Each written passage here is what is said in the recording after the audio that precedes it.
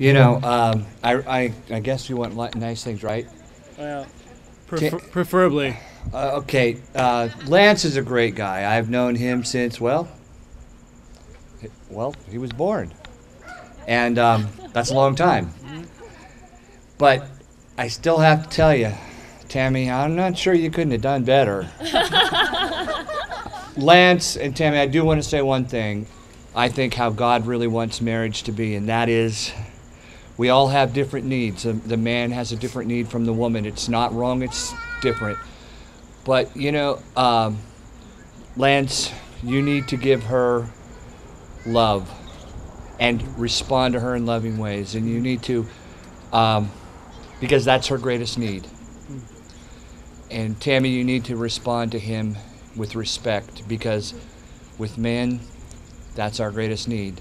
And when you do that together, you build a union that's in God's will.